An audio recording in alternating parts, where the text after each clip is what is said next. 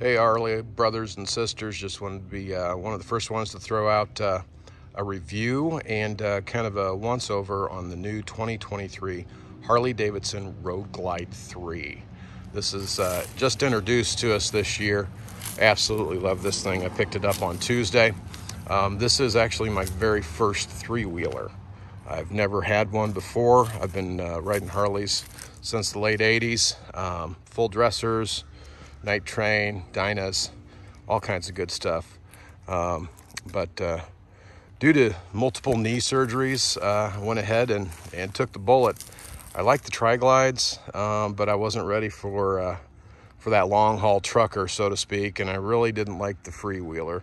Really was never a fan of the Road King either. So this one came out, and probably just like y'all, was like, holy crap. So first things first, it is a freewheeler body with the shark nose fairing on it. So you Road Glide lovers, I know exactly what you're feeling. Again, I came off of a 2020 Road Glide special. I had a 131 kit in it. I had a chopped tour pack. I put lowers on it. I had a kick-ass stereo system, 14-inch bars. I pretty much had it drawed up to the hilt, had tab 4.5 BAM sticks with zombie baffles in it. It was a screamer, total screamer.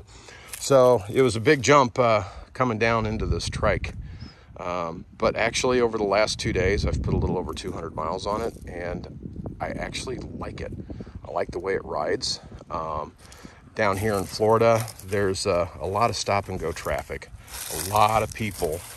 And this has actually been pretty comfortable, not having to balance, not having to keep my feet down, not burning my calf on that hot ass 131 engine.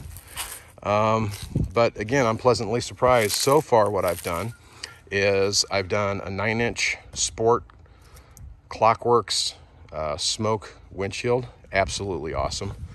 I've put the Zero 3D phone mount and cup mount on there. I put the Harley-Davidson tank bra, I guess that's what you call it. Also took my Harley-Davidson tall seat and put it on here. Works comfortably. Put the backrest on there for mama. Went ahead and put on the luggage rack. And I got a clearance on the Kiriakin Crusher exhaust on it. So the stock exhaust, yeah, after 30 miles an hour, you can't even hear it. So you're having to look at the tack all the time. Went ahead and upgraded to these Crushers. They sound pretty good. I can hear them all right, but I will be putting some Tab Performance BAM sticks on this sucker when I get to that point. Looking to do a stage 2 kit on it, replacing the air intake and the cam, and again getting those Tab BAM sticks put on it with the zombie baffles. Going to be looking into getting a new wheel set. I'd like to get an engine guard with some lower fairings so I can put some speakers in there. Thought about trying to, I don't know, fit some speakers down in this area. I don't know. Maybe somebody's got an idea of what to do. But other than that, it rides actually really well. To me, being my first trike, it's like riding a four-wheeler off-road, kind of having to lean to do your steer. You're leaning into the turn, kind of like you are with the bike, but if you're sitting straight up and you try to turn this thing, it wants to throw you the opposite way. But anyway, I just wanted to get this out there for everybody. Not really sure where I'm going to take it, but I'm sure I'm going to take it somewhere, and I'm going to enjoy the ride. All right, you guys take care.